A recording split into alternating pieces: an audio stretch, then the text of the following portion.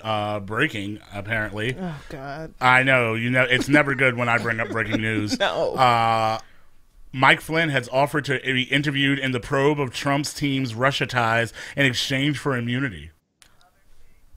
That's actually great news.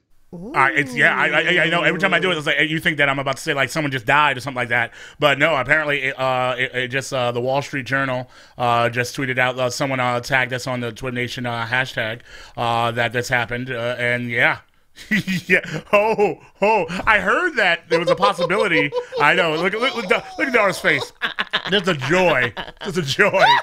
I heard that Flynn might flip. They were like saying that he was on the edge of flipping, but I was like, is anyone really gonna flip? I had just accepted like this is just life right now, and no one was gonna flip, but maybe they are.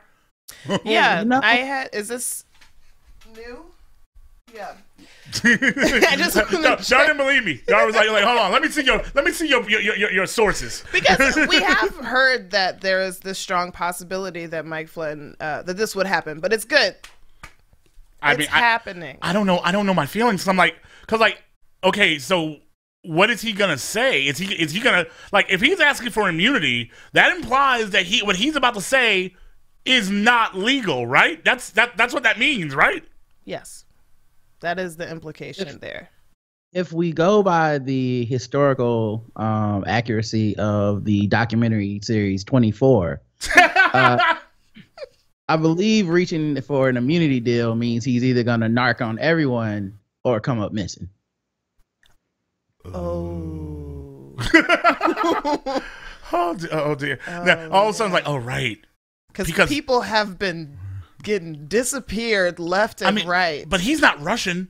Because I know in Russia, that's how you go. It's people involved, not just Russians.